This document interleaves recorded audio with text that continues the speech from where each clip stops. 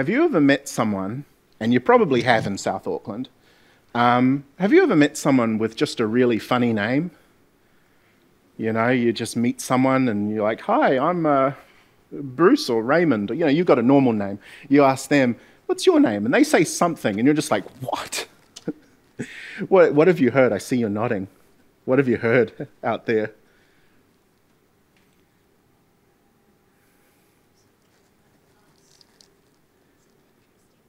Interesting names, that's right. We don't want to make fun of them because these are real people, aren't they? What have you heard?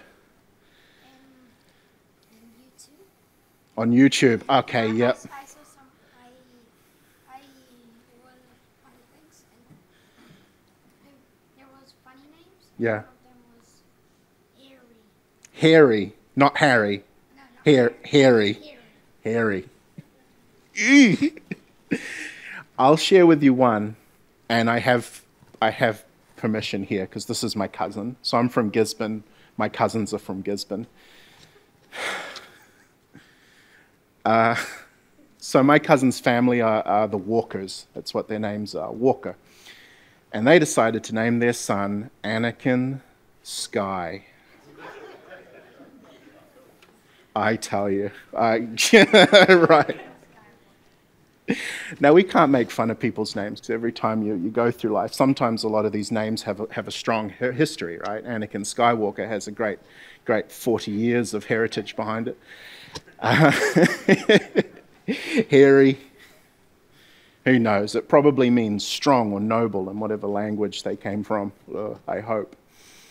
But sometimes when we're reading Bible, we come across some of these funny names. And just like these real people we meet, Anakin, Sky, and Harry, and your friends from class, we have to dig deeper and we have to understand there's more going on here than just a name, even if it sounds a bit funny to our ears. Because I'm sure some people think our names are funny. Well, let's pray for these people and their names. Lord God, we pray for the people that were mentioned in this children's talk. Lord, we don't know where they are, but you do. Lord, we pray, wherever they are, that you would reveal yourself to them in a powerful way. Lord, we pray, Lord, that they would have a friend who's a Christian and that they would be invited along to a church where they would hear your gospel. And we pray that you would raise them up as your children and teach them diligently to do good works. And we pray this in Jesus' name. Amen. So on your order of services, you'll see that the sermon text today says Titus 3, verses 12 and 13, sermon titled Christ's General.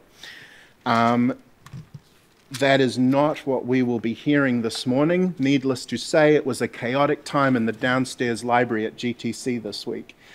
It was wild. Our text today will be Titus 3, verses 12, all the way through to the end, to 15.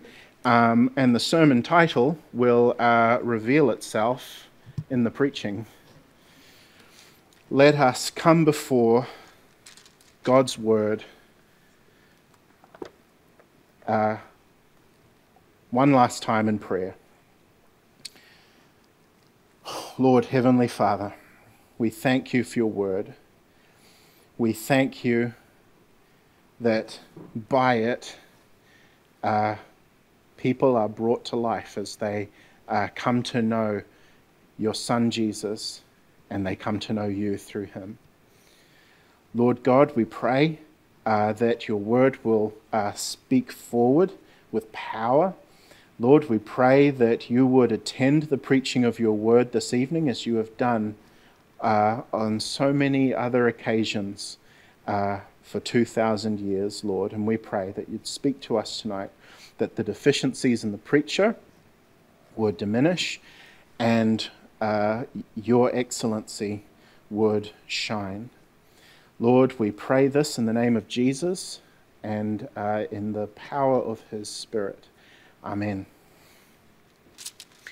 So we've made it. We've made it to the end of the book of Titus.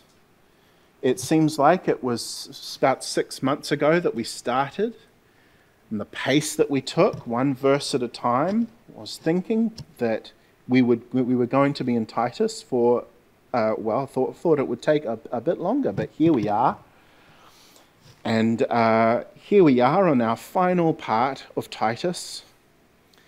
And we'll see that at first we're confronted with a few names, but upon digging, upon inspection, we'll see that what we have here is a window into Paul's church, into the earliest apostolic church.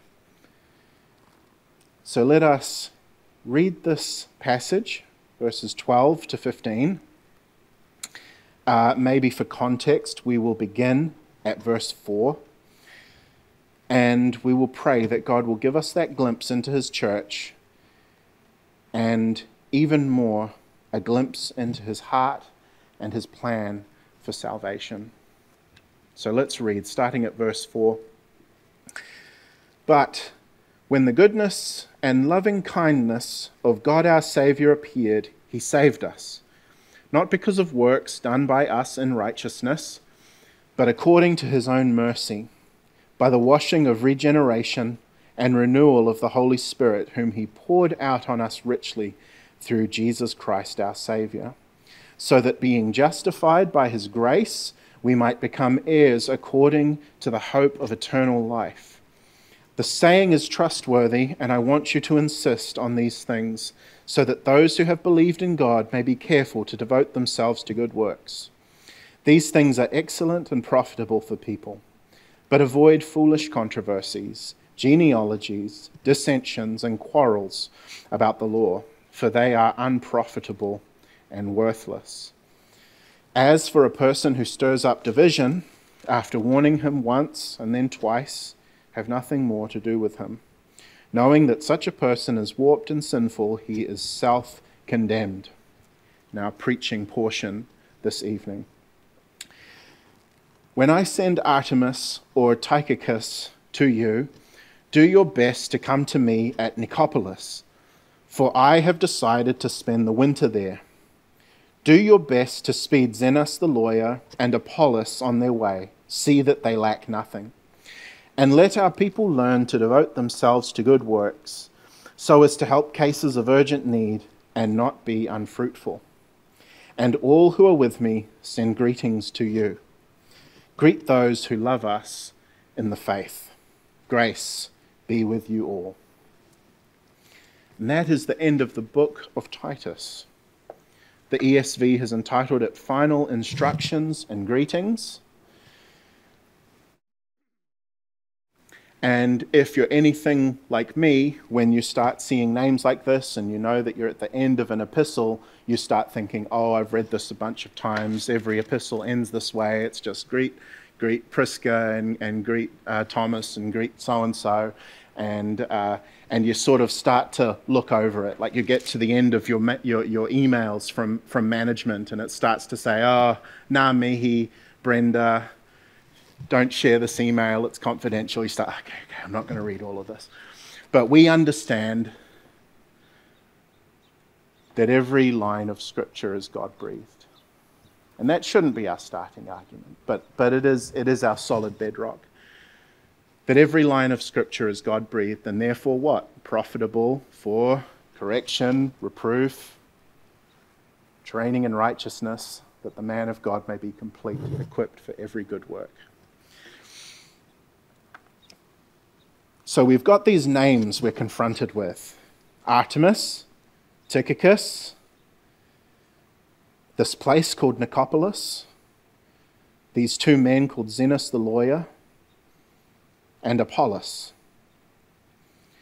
And Paul is eager to tell Titus that these men are important, that they are to be cared for, that they are to be given everything that they might need.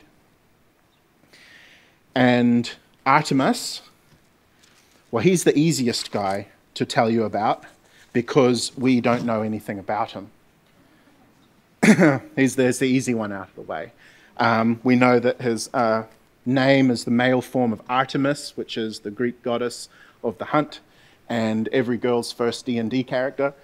And no. But we know that he is here and that Paul wants him equipped. Tychicus, we have a little bit more. We have a little bit more from Tychicus. Tychicus is mentioned in a few passages. At the end of the book of Ephesians, we see this person, Tychicus. And we'll see, I'll just flip over and I'll stand in the way of the fan.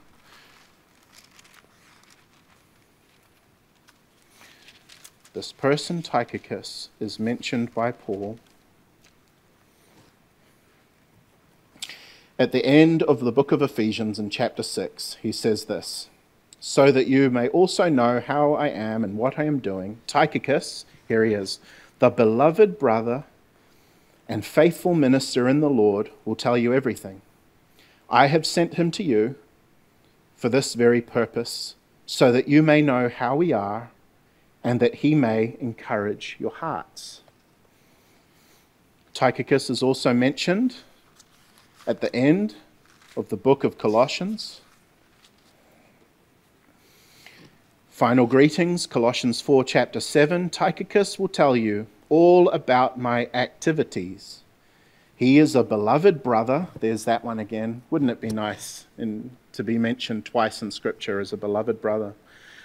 And a faithful minister and fellow servant in the Lord. A fellow slave, just like Paul. You know how Paul calls himself a slave, a picture of lowness, but highness too, because he's a picture, he's not just a slave, he's a slave of someone who has great power and authority, a slave of the Lord, the one who goes about his work and his bidding. So he's a brother, a faithful minister, fellow slave. Paul has sent him to you for this very purpose, that you may know how we are and that he may encourage your hearts. There it is again.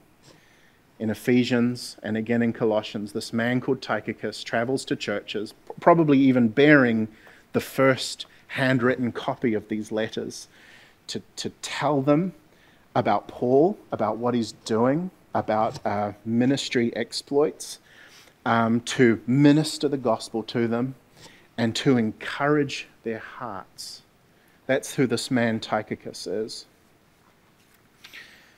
The third name in the book of Titus is someone who, like Artemis, we don't know much about, but we do know a little bit more than Artemis. It's this man in verse 13, Zenas, the lawyer. We know two things about him, his name and his occupation. What we have here is a glimpse. We have a glimpse of a man who has come along with these men, part of Paul's ministry team, the likes of Artemis, the likes of Tychicus, but this man is a lawyer.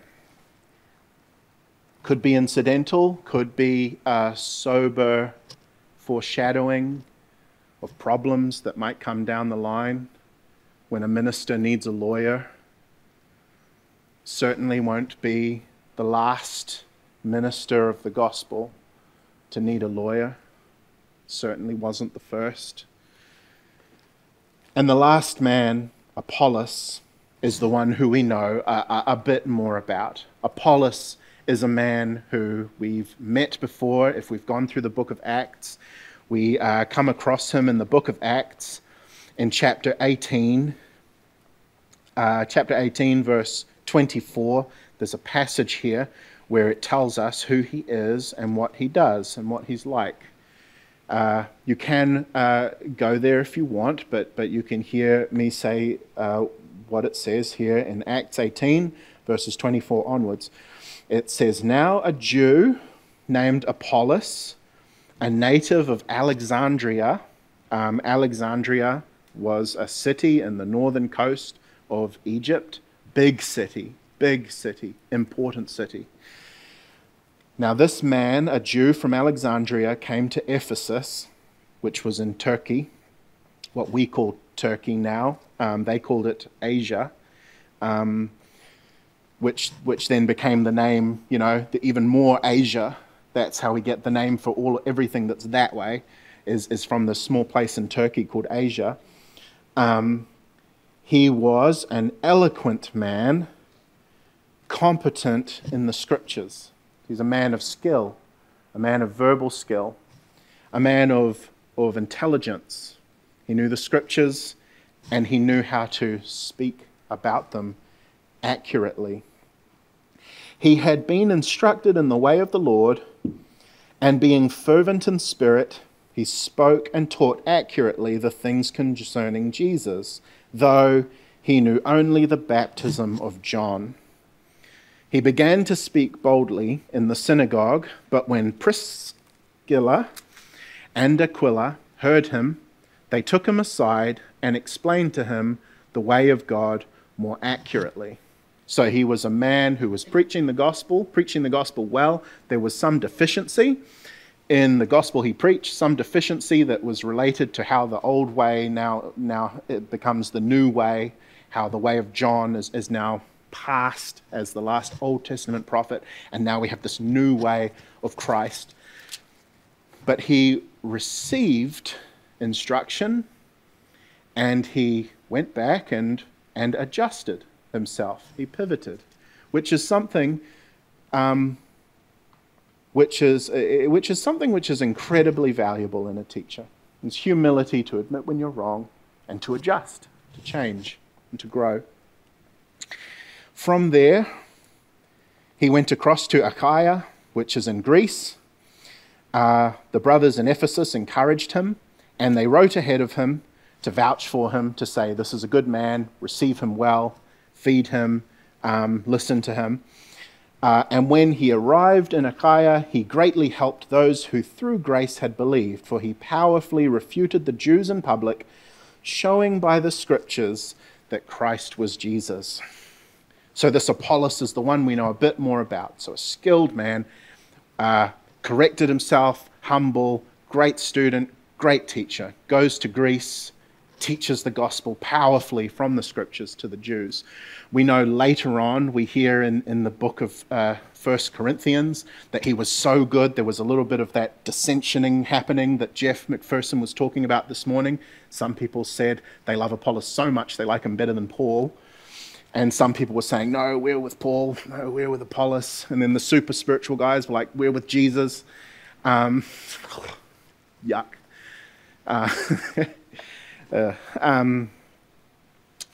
But this is 10 years in the past now. Corinthians was a while ago. This is 10 years later past, we believe.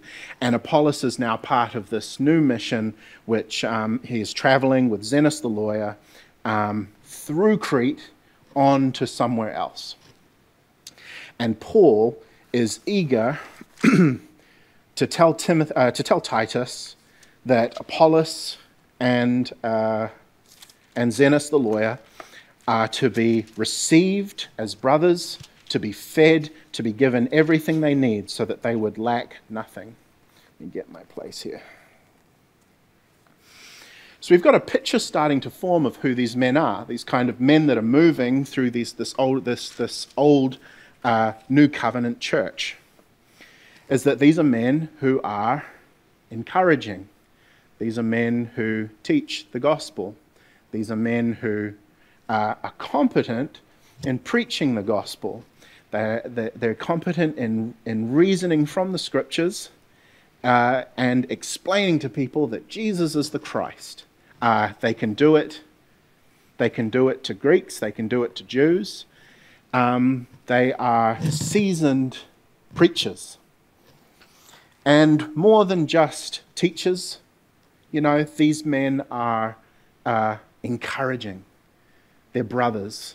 They're not just smart, but they encourage the heart. These are real preachers. These are real ministers of the gospel. The kind of men that Titus had been tasked with finding. And these men, well, they've got two things. One, they've got a great giftedness. And the second thing they've got is this great thing which we call authenticity. Now, if you're anything like me,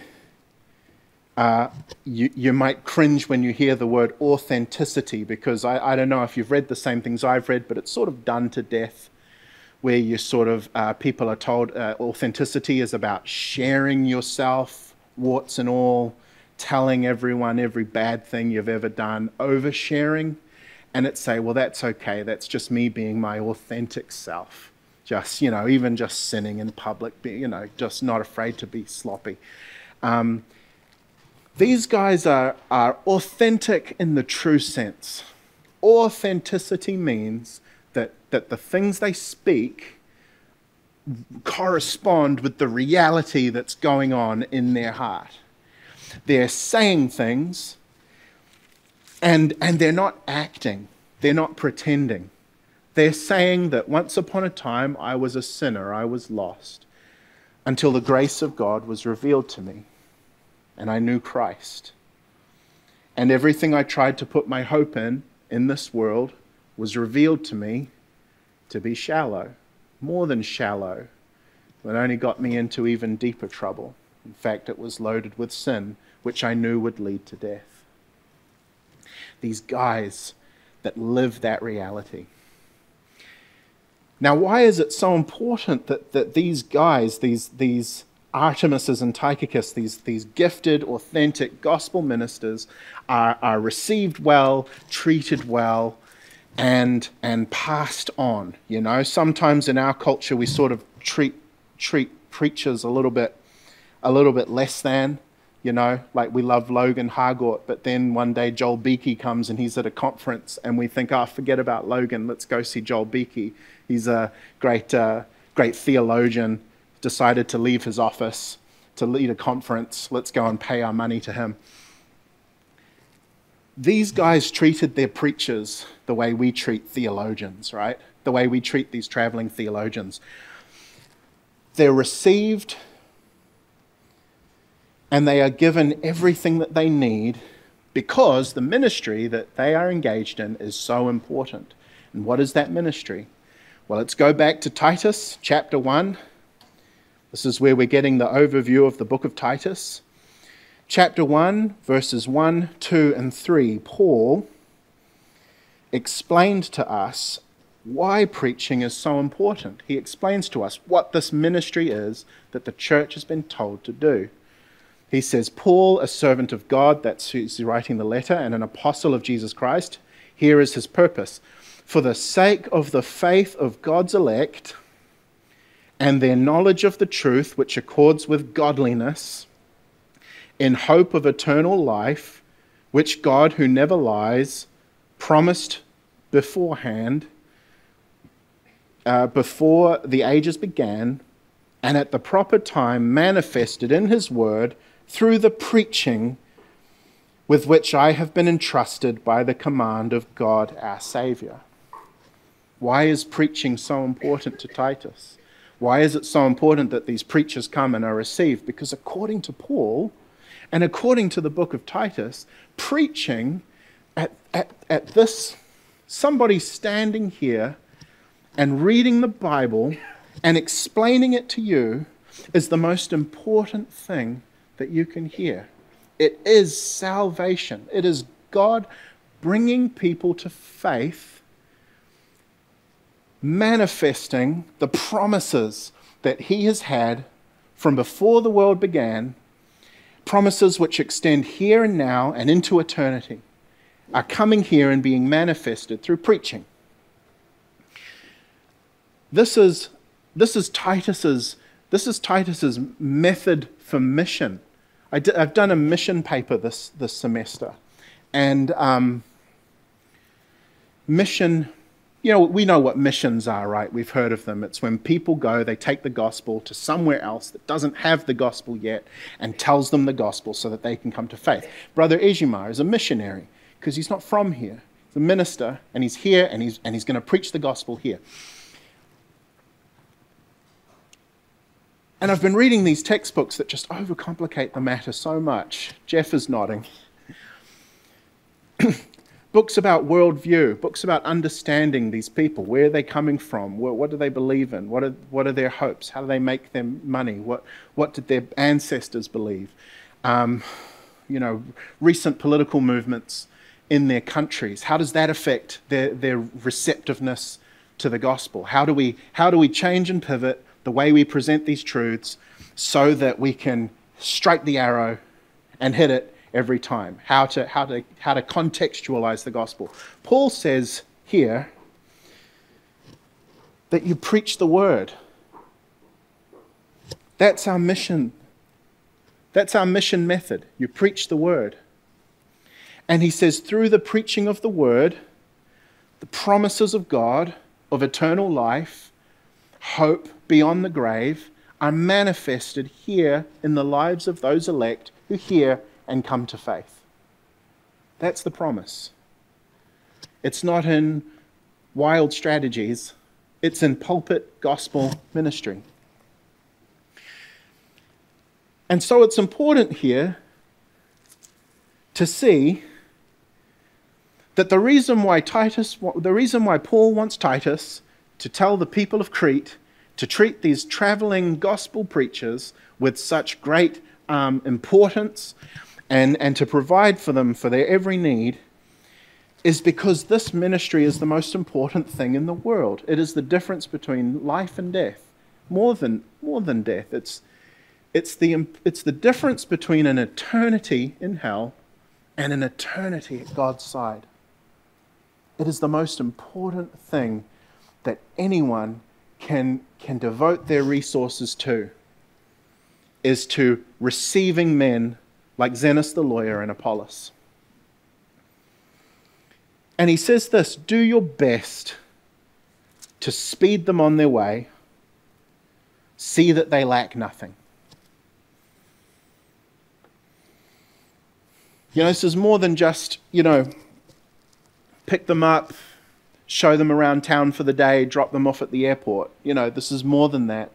This is an island called Crete, which is full of wicked, evil, lazy gluttons, wicked people, right? In the middle of the Mediterranean Sea, which is a place which is just, the wind from the desert, right? It comes off it, it hits it, it turns it into a cyclone, destroys ships. We've seen it in the book of Acts where Paul is on a ship, right? He gets shipwrecked, he ends up in Malta. It's in the middle of the Roman Empire, which even though they keep the cities safe, there's still bandits and brigands on every road, which we know because of the parable of the Good Samaritan, right? We know there are bandits on the road. We know there are pirates in the water. We know that when Paul tells you to see that these people lack nothing, it means really see that they lack nothing. It means don't wait for them to tell you, I got this hole in my shoe. No, you ask. You ask, are you okay? Do you need clothes? Do you need dental? Do you need traveling food? Do you need money? Do you need safe passage? Do you need a place to stay? I know someone on the other side of the island. It really is to devote yourself and to be proactive in serving these people because of the importance of their ministry. He says this, do your best to speed Zenos the lawyer and Apollos on their way, see that they lack nothing. And even more than that, he says, don't leave to see me until Artemis and Tychicus come to you. He says, you can come to me, but you wait because you don't want to leave Crete without a preacher. The most important thing you could do is to make sure there's a preacher in Crete before you leave. Everything that Paul is telling them to do is putting this vision of ministry from Titus 1:1-3 into practice. So preaching is the most important thing to Paul.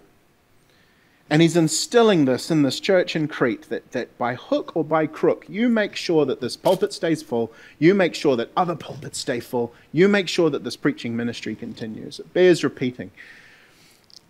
And let our people learn to devote themselves to good works, so as to help cases of urgent need and not be unfruitful. So we've got this great specific example of things that the church should be doing, which is giving our resources to ministers, making sure they arrive safely, making sure they're equipped. Generally speaking, now, we'll take a step back and think generally, Paul is telling the people to learn to devote yourself to good works, to learn with your mind how to cultivate and instill and feed this devotion in the heart to good works, which you then actively do, not just thinking about good works, not just wanting to do good works, but then putting that thought and that desire into practice by working out these good works. This is how Christians are to be. We're to be thinking, desiring, and doing these great good works. Now, why? We've had plenty of sermons on good works. We've had a few specifically on good works recently, but all of chapter 2 is devoted to good works. You see how Paul he's telling this, and we had all these sermons that were saying older women show the younger women how to live and how to work in their family. Older men show younger men how to be self-controlled, how to cultivate this desire and this discipline for good works. And we see this isn't divorced from the gospel ministry. In fact, this is an integral part of the gospel ministry. Why? Because in chapter 2, when we look back, we see that all of these exhortations to good works are bookended by these reasons for good works. We do good works because they're good. It feels good to do them sometimes. Sometimes you do a good work, it feels bad. But there is a purpose to the good work. In verse 5, right, it says, so train the young women to love their husbands and their children, to be self-controlled, pure, working at home, kind, submissive to their own husbands. Reason, verse 5, that the word of God may not be reviled. See, it's this authenticity principle. This principle of authenticity which we expect in our pastors and in our preachers, that when they speak, that there should be a heart there that matches it. There should be the real thing. This principle of authenticity is extended to the entire community, where the people are expected to be good and to do good works, which God commands them to, because it adds credence to the gospel that is preached. Paul says it again when he talks to the bondservants. He says, bondservants are to be submissive to their own masters in everything. They are to be well-pleasing, not argumentative, not pilfering, but showing all good faith, so that in everything they may adorn the doctrine of God, our Saviour, an adornment. So we see that these two commandments, which is care for the ministers, pray for the ministers, give them what they need so they can teach, is augmented and buffered by this general call that everyone should be devoting themselves to good works, because that good works serve to add credibility and power to the gospel preaching. Now, I'm not saying it adds to the power of the Holy Spirit, but I am saying that the gospel presentation is one that happens from one mind to another mind. You people are humans. You weigh things up. When you hear somebody tell you, give everything, surrender all to Jesus Christ, well, you want to know that that's legit. And you shouldn't be blamed for that, right? It's the biggest call you can ever make, is to give your life to Christ. And Christians and pastors and people in the seats need to know that when we call to the lost, that we can show them the respect by demonstrating that the things we're preaching and the things we're believing in actually have the power to make these changes that we say they do. that we are transformed people, that we do bear fruit. We were dead, we were blind, but now we are alive. Now we can see. This call for holiness is intricately connected. It's this vision of ministry, holiness in the church, the gospel in the pulpit.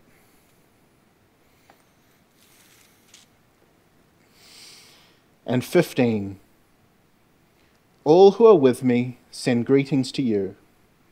Greet those who love us in the faith. Grace be with you all.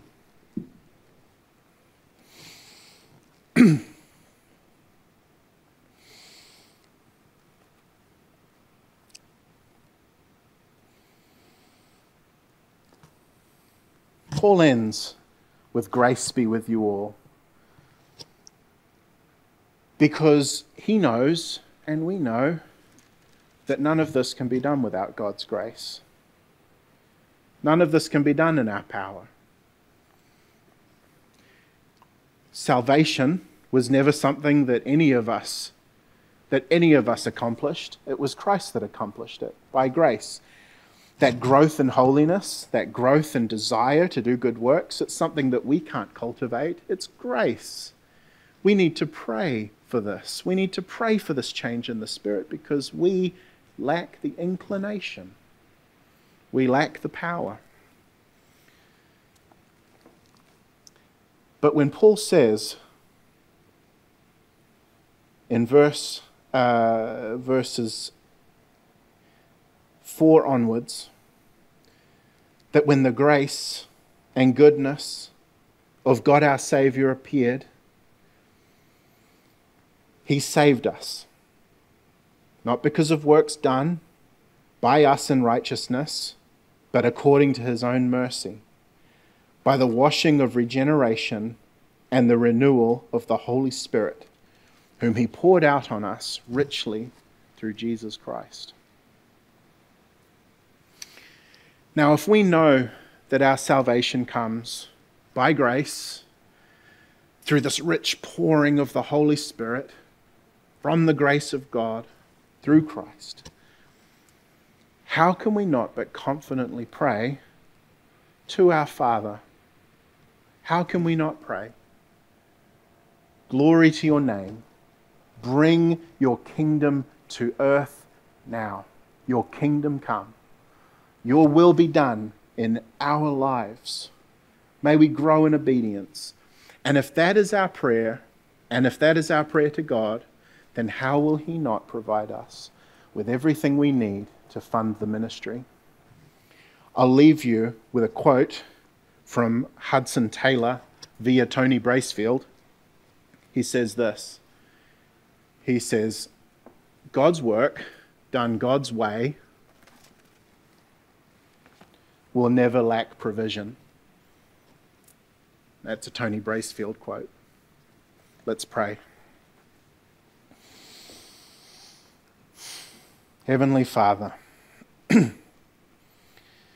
Lord, we pray that you would glorify yourself in our church. Lord, we pray that you would use our pulpit and use our gospel ministry, our preachers, that you would use them powerfully. We pray, Lord, that you would provide us with everything that our gospel preachers need. Lord, we pray we wouldn't wait for them to ask, but that we would seek to serve them. Lord God, we pray that the gospel will go forward through the ministries of Logan and Jeff Ejimar, Jeff Usatich. And Lord, we pray that you would bring many lost souls out of darkness through their word. Lord, we pray also for the good works and holiness of the people of Covenant. Lord, we pray that they would be known as a church who love God and love doing what's right. And we pray that when we receive glory, that we would give it all to you. In Jesus' name, amen.